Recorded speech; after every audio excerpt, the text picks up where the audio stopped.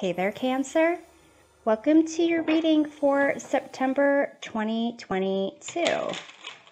I hope that this video finds you doing well and basically totally rocking life. So this is a general reading for Cancer. Cross-watchers are also welcome. Keep in mind that the roles of the individuals or energies identified in this reading may be swapped, and that the intensity of the energy or situation can vary. Take with you whatever messages resonate and leave behind for others whatever does not. We're starting with this Celtic cross tarot reading and closing off with an oracle card message. So Cancer, your present situation, you have the Devil. What covers is the Four of Wands. Above you, you have the Five of Wands. Below you, you have the Two of Pentacles. In the past, you have the Fool. In the near future, you have the Ten of Cups. Your attitude of the situation, you have the World card. In your environment, you have the Ace of Wands. In your hopes and fears, you have the Two of Wands. And the outcome, you have the Ten of Wands. So I am just taking stock of what is not here. What is not showing up are Swords, the card of the intellects, communications. Okay, so Cancer, with Devil being in your current situation, it could be that there is a feeling of being, suppressed, a feeling of being dominated, and it could be also a possibility of repeated patterns and illusions, being tempted by illusions that are provide maybe instant relief, instant gratification, but they're not sustainable in the long term. And with the Four of Wands, this is a card of like a foundation, a connection to others, where together you kind of build a future worth celebrating. It's also for recognition of milestones being achieved. It could be moving to a new location, getting a new job. It's a sense of a foundation and stability, but also a sense of freedom, kind of going through like a rite of passage. If you go through those poles there, it's like a threshold, similar to the Two of Wands. It's like two people bringing their two wands together, and then kind of like focusing and planning on where they can go. So here, with the Fool being in your past position, it may be that there was some type of new opportunity. Like maybe you did move to a new location. It's a sense of really taking a leap of faith, being excited about some new opportunity. And what you have above you in the conscious mind, you have the Five of Wands. And it's a sense of like chaos, conflict, and possibly just growing pains, or people just doing things in a way that they feel is best for them without really communicating what their goals are, their priorities, and with swords not being out here, swords is a card of, or a suit of communication. So below you with the 2 of Pentacles, it's a sense that you are just trying to figure things out. Like you're just, like throwing things out, see what sticks, trying to get a feel for whatever this, new environment is.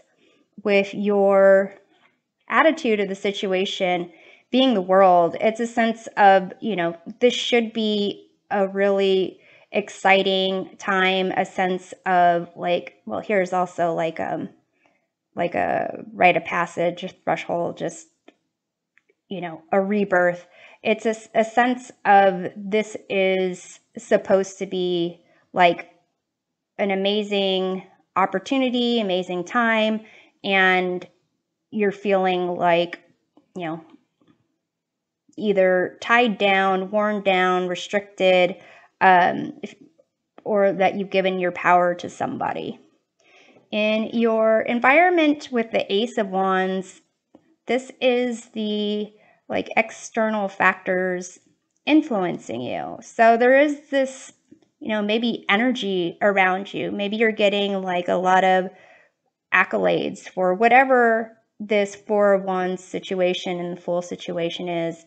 A sense of acknowledgement that there is an opportunity that you have been provided where there should be an excitement, a drive, something, like a new spark of life for you. Because of all the different wands, it may be related to like a move or a living situation. For some of you, it could be marriage. With the 4 of Wands indicating a marriage, and then with the Fool and the World, it's a sense of new beginnings, completion of like journeys. So it could be from single life to committed life, and then kind of figuring that out. And with the Ace of Wands, it's almost like a new life together. And then you have the 10 of Cups. That's a sense of, this is in your near future. It is a sense of happiness, being with the people that you care about and feeling that support and love. In your hopes and fears, you do have this 2 of Wands. So Cancer, for some of you, it's a sense of like, here you have these 2 4 of Wands. These two of Wands making 4 Wands. And then you have this 2 of Wands, as if you have gone back to planning your future on your own, relying on yourself. So, perhaps this is a situation like you moved in with a friend, like roommates. And it's kind of, there's just conflict, and now it's like, well, now I have to plan on my own. But, the 10 of Cups is in the near future. So, the 10 of Cups isn't about just being happy. It's about experiencing all the different range of emotions that there are in this rainbow, and having that experience shared with the people that you care about, that you love, that love you, a sense of connection and support for each of you going through these different emotions.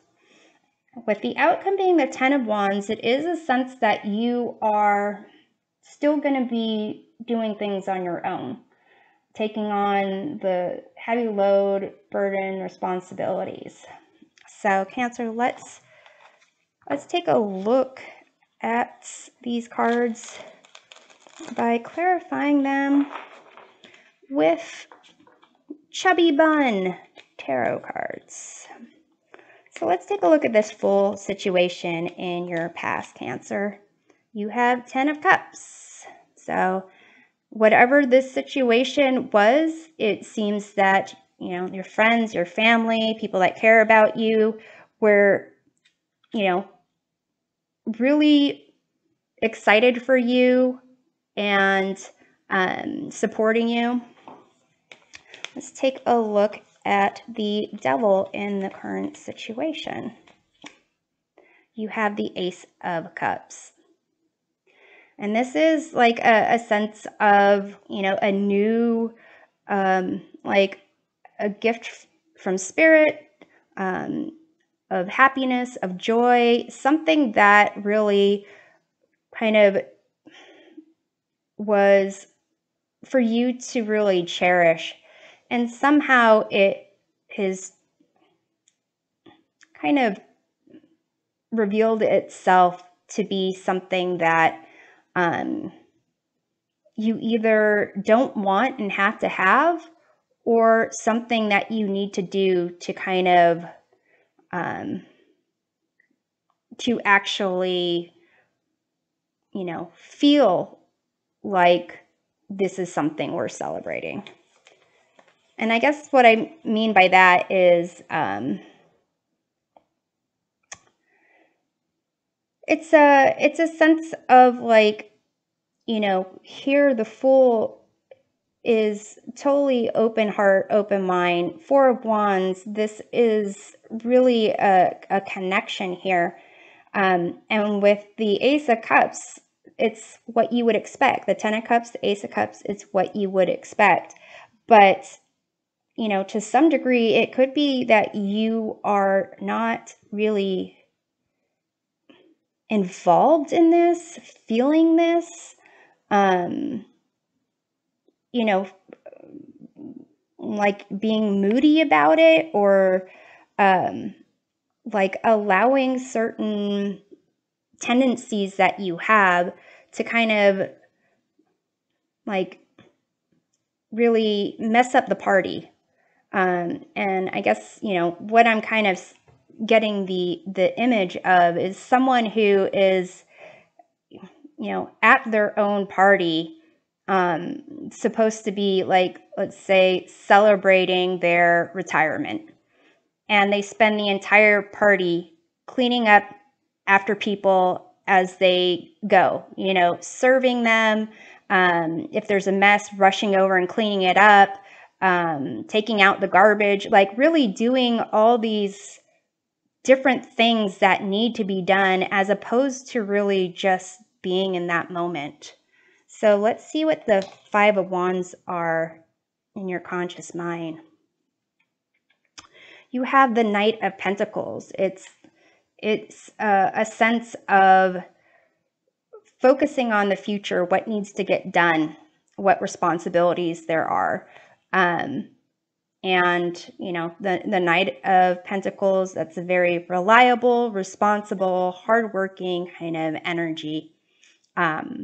And it could be that you're, again, that concept of seeing everything that needs to be done, all the problems that, not problems, all the things you want to do or need to accomplish.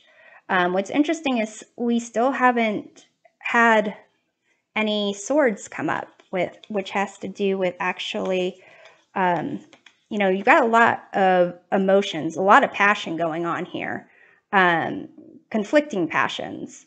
And you have a lot of, you know, planning, negotiating going on with all those passions and emotions.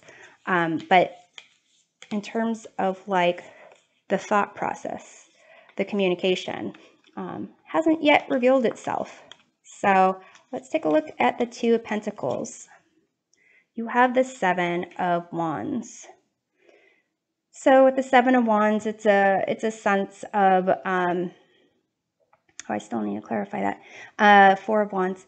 It's a sense of really standing your ground, feeling like that you need to like hold your line, or you're going to fall off this edge because others are pushing you. And it could be that, you know, you're pushing yourself, that you are trying to do all these things to get a sense of balance, to get a sense of a real grasp of your environment. So let's take a look at the Four of Wands.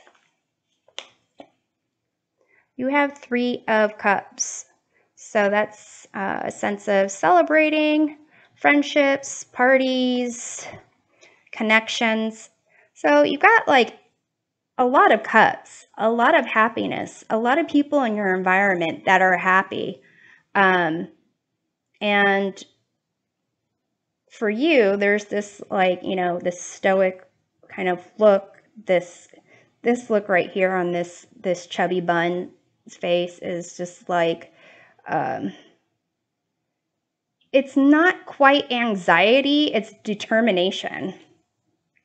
So let's take a look at this World card. You know, maybe it's like you feel like you need to complete something, like just that one last thing that needs to be done before I actually enjoy this moment. So you have the World card. Okay. So your attitude is very much stuck on this, like, it's almost like an ideal way that you envision success and or celebrating.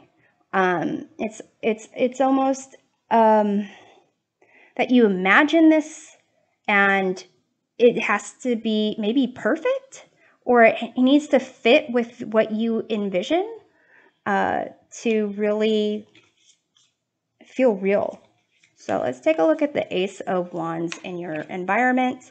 You have the Tower. So it's a sense where, you know, again, the environment is outside of you. It's external factors that influence you. So it may be that, you know, you are seeing others really embracing something. And it could be because, you know, the way that your belief of how they are embracing a new opportunity, starting their adventure, maybe, you know, whatever this Fool situation is for you, seeing others doing that and kind of having a vision or an understanding or belief of what that stems from. And with this Tower, it's a sense of really, it may have to come about because people had a certain, you know, way, routine, belief that really it wasn't serving them. It was, you know, somehow associated with the devil or ego, made things easier, made it, you know, so that they were more protected. And divine intervention comes in and just, it's like, nope, that's not going to happen. And you see, what you see is them making a fresh start or taking these opportunities in the way you envision it is more of this like luck, this grand offering, when maybe behind the scenes they had to do some, you know, messy cleanup. So let's take a look at the Two of Wands. That is in your hopes and fears. You have the Four of Swords. So to some degree, you know, maybe just taking some time out,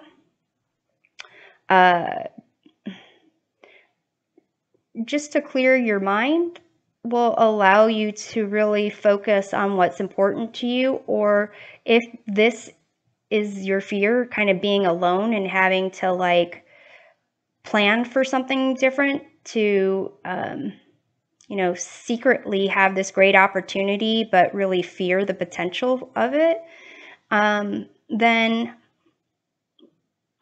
taking some time to meditate, to clear your mind, to kind of calm yourself.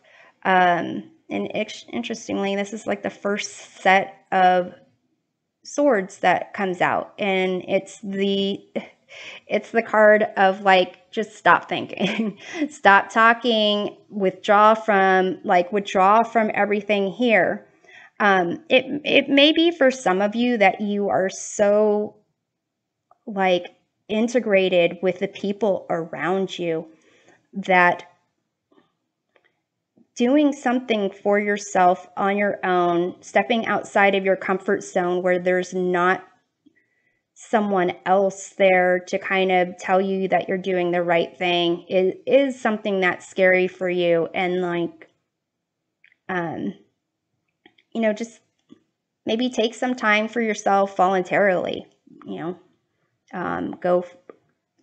go for a nap somewhere. If you can take a vacation, take the weekend by yourself and just kind of see what is it that you are uncomfortable with.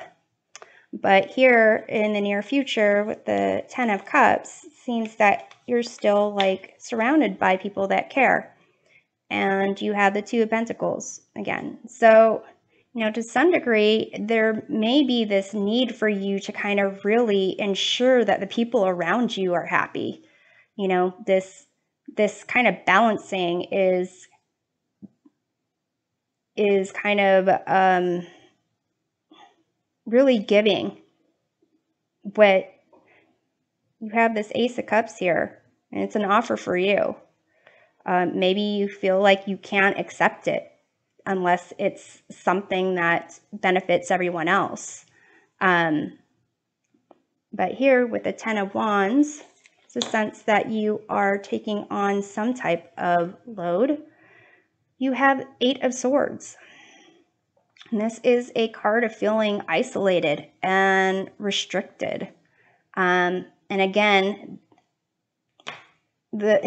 wondering where all the swords are, here you go. The swords, it could be the way that you communicate with yourself, the way that you talk to yourself, or problem solve, is that you can't, it's a sense of you can't do things on your own, because if you do things on your own, you will be everyone will forget about you. You'll be isolated. Maybe this card is people will think that you died, you'd be forgotten.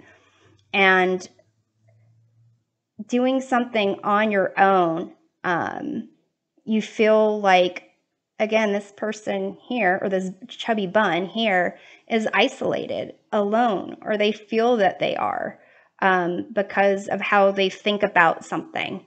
And it's a sense of this person doesn't even want to ask for help with a 10 of Wands. It's a sense of they are going to keep going with, not even seeing. And in the 8 of Swords, this chubby bun has a blindfold on, and this individual has wands to block their view. So to some degree, Cancer, it kind of seems like you do a lot. You do a lot to make others feel good, to feel happy, and to some degree, it's your own discomfort, your own sense, your own stress about a situation. It's as if you'd rather deal with that and kind of do the hard work yourself and allow everyone else to enjoy the good things. So, great thing about tarot cards, you get to see the potential, and you get to make the choices if you want to make changes. So I'm going to close off with an oracle card with a message from the universe. You have "It's safe and surrounded by love. Keep your heart open and know you are being protected. Listen to what you know is true and allow yourself to see and understand what is going on around you. So here you have these dolphins that they're surrounded by other dolphins. They like to play in the water with the emotions, and they watch out for each other.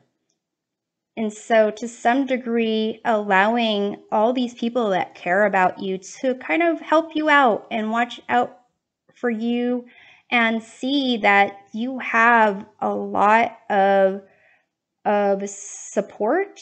You have a lot of people that care about you. You have the opportunity to receive this love, to kind of really not be afraid that things are going to be ruined or you're going to be alone or, forgotten. And it's you don't need to be needed. There's people that care about you, and you're not there to guarantee other people's happiness. You being happy, you enjoying your life and spending your time with others that care about you is really what they're looking for. They're not looking for you to ensure their 24/7 happiness and to put your life on hold or your happiness on hold to make it so that they are happy. So I'm hoping this provides a helpful perspective of your month. To uncover more about your September, check out readings for each of your sun, moon, and rising signs. We'll see you next time. Take care.